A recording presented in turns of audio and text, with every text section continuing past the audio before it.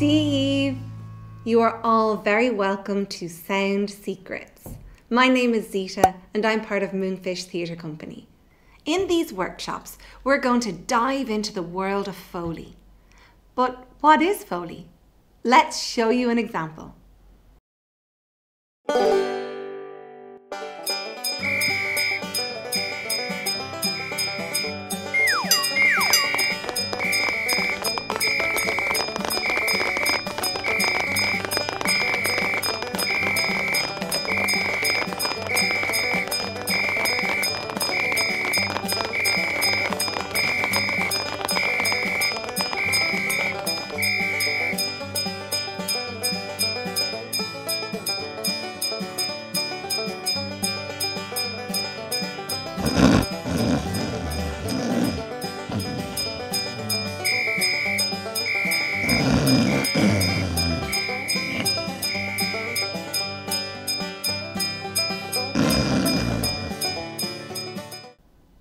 Did you notice the Foley?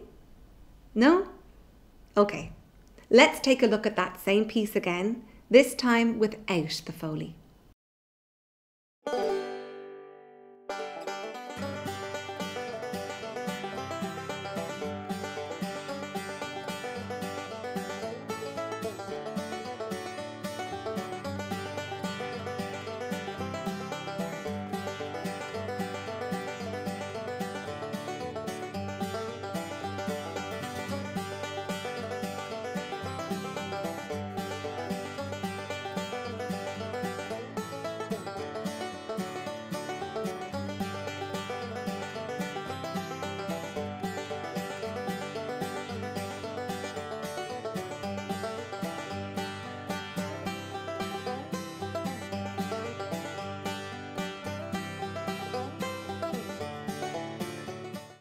How about that time?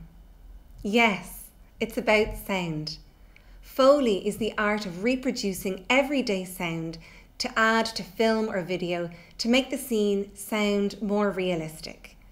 Like the sound of a cup being placed on a table. Let's try that again. That's more like it. Or perhaps a knock at a door. One moment. No one there. But that was so realistic. At the end of our journey together, you will have created your own Foley sound effects, created your own soundscapes, and recorded scenes from real radio plays. But where do we start? At the start, of course.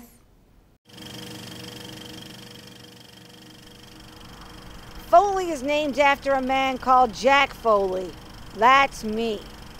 I began working with Universal Studios in 1914.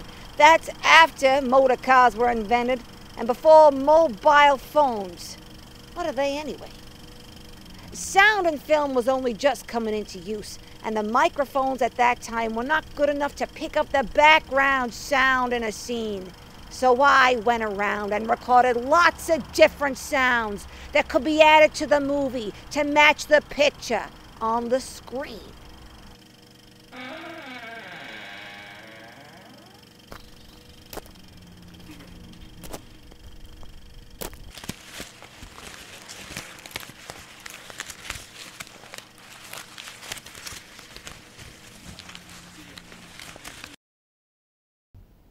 So let's get started. Today we are going to learn more about Foley, experiment with some Foley objects, and add our own Foley to some silent video clips. In order to do this, let's look at how and why we use Foley. We need Foley because of the way that microphones work. This microphone can hear me because I'm close to it. But the further away from the mic I am, the harder it is for the mic to record. Some objects are too far away for the mic to record. On the other hand, some sounds are too loud. And they can make it hard for the mic to hear anything else. Let's say we're on a film set and the actors are filming a scene in a busy cafe. The background sounds, like the sound of the cash register opening or the door closing, might be too far away for the microphone to record, but the sound of the coffee machine might be a bit too loud. The most important job for the sound person is to pick up the spoken words of the actors, and all those other background sounds can be added later using Foley. Foley is also used in live theatre shows. Let's say an actor has to walk through a creaking door. The actor could mime that action while the Foley artists on stage would find a sound that can help the audience imagine that the door is opening, but also hear the door creaking.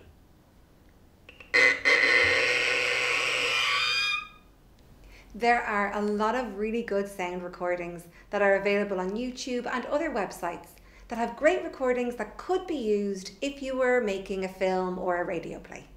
However, there's something really different about listening to a play on the radio and knowing that those sounds were not pre-recorded but were created live by a person and performed at the same time as the actors. This is why Moonfish love to use Foley in some of our performances. It really adds to the magic. I should also say we can use our voice to create sound effects as well. Let's take the example of the creaking door. The actor might perform that themselves.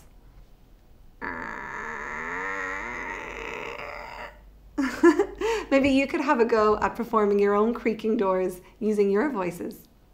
And you can also use body percussion. So let's imagine that we're listening to a heartbeat through a stethoscope.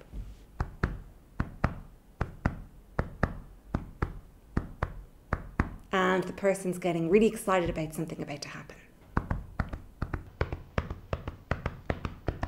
There are no rules to say what you can or can't use to create Foley sound effects. But before we get into all that, let's warm up. Stand with your feet shoulder width apart and make sure that you have as much room as possible. Great. So we're going to start by stretching up to the sky. Lovely. Keep your shoulders down. Stretch the tip of your fingers right up.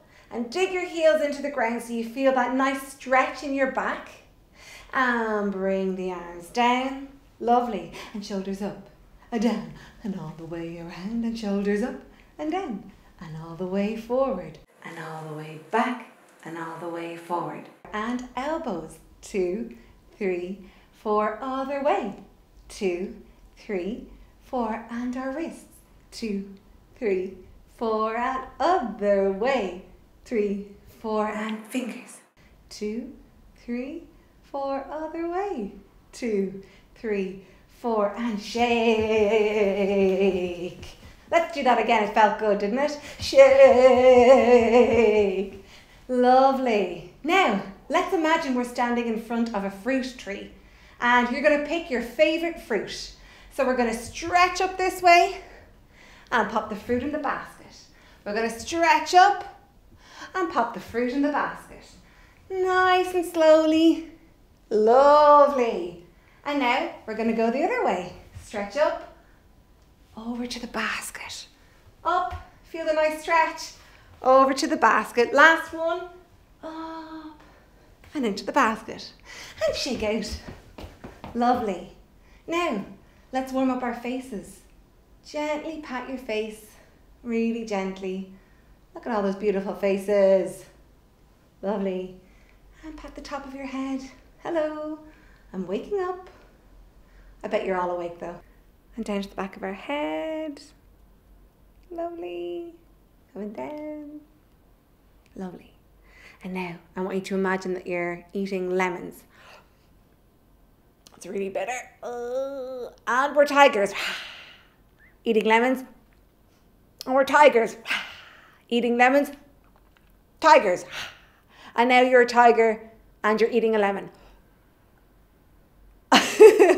Well done, everyone. Great work. Now, let's create a rhythm together. So, stand where you are and have a listen.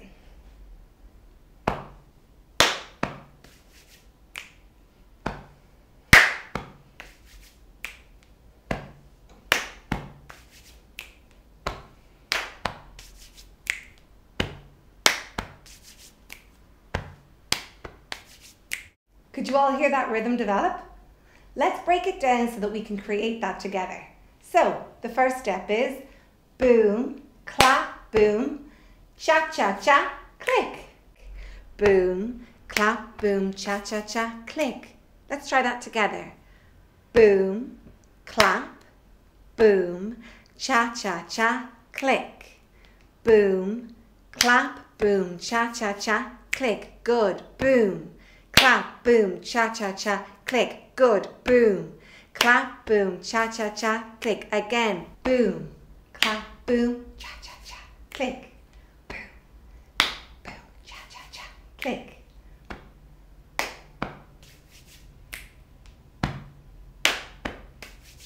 Stay in rhythm, everyone. Let's slow it down again.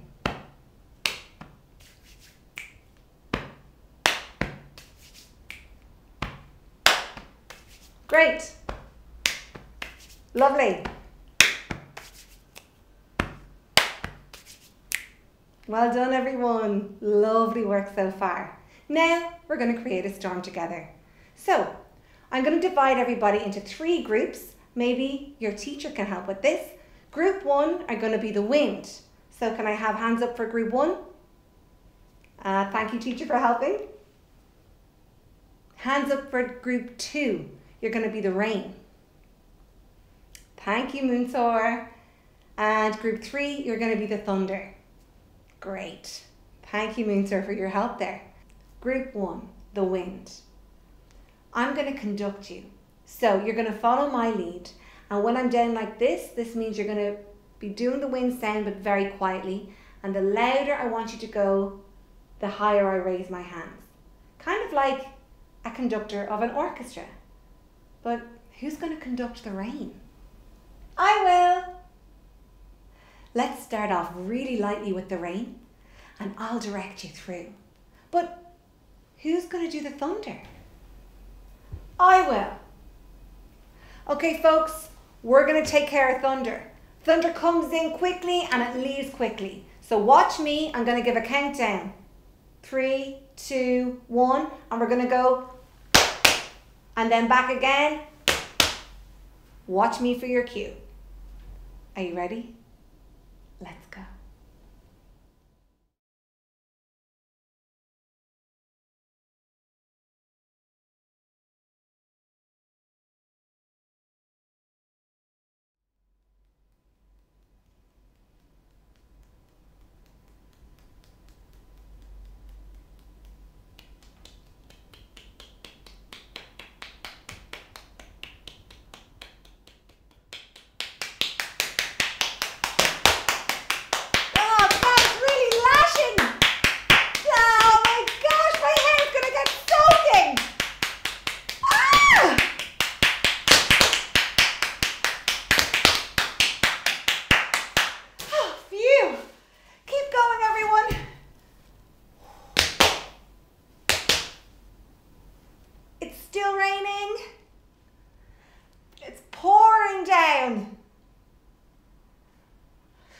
Gosh, it's really bad. I should have taken in the clothes. Oh. Wait, it's starting to ease off, I think. Getting a bit lighter. A little bit lighter. It's only drizzling now. Huh. The rain's cleared off. Amazing! Now that we've warmed up, let's get started on some Foley. So, now that we know a little bit more about Foley, what it is and why we use it, let's have some fun experimenting. I'm now going to show you a silent video clip. And while we're watching it, I want you to make a list of all the sounds you think you should hear.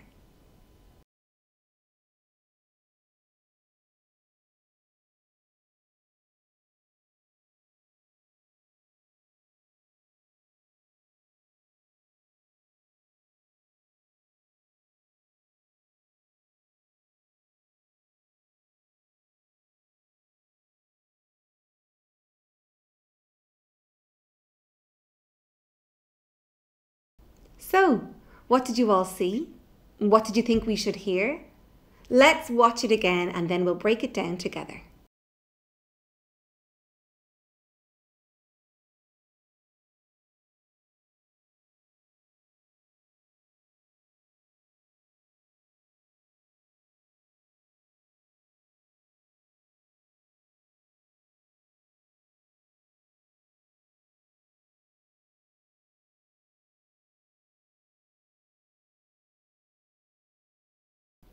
First of all, we see someone sitting in their car. Are they breathing loudly or quietly? Are they singing? Are they talking? Are they laughing? Next, we see them put their hand on the door handle and they open the door. Next, they put their foot on the ground and they get out and they close the door. They drop their keys, they pick them up, and they walk away from the car. Your teacher will now place some Foley objects in front of you. In your groups, I'd like you to experiment using these objects to try and match the sound of the object to the film clip. And don't worry if your Foley objects don't match the film perfectly. We're not interested in getting the perfect sound right now, but what we are interested in doing is seeing what sounds these objects can make and how we can use them. Your teacher or facilitator will play this clip as many times as you need so that you can experiment.